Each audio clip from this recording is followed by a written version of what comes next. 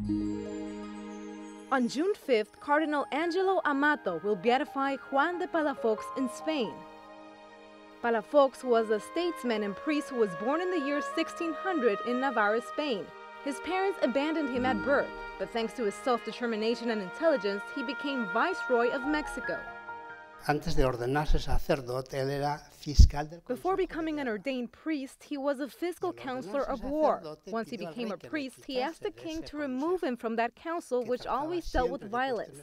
Instead, he wanted to serve in a job that was more peaceful. He was assigned to work with the Indian Council. There, he would monitor all missions in America, defending the rights of the Indians and serving the needs of dioceses that were somewhat far.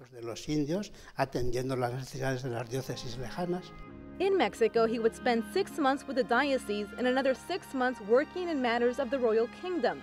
During that time, the future viceroy improved the economy and brought seemingly forgotten cases to trial. As a bishop, he united several priests, improved their training, and completed the construction of the cathedral. He died in El Burgo de Osma in 1653. 13 years later, when his beatification process began, his body was found incorrupt. On February 26, 2009, the Vatican recognized the miraculous healing of a priest who was cured through the intercession of Juan of Palafox. On February 8, 2010, Pope Benedict XVI approved his beatification.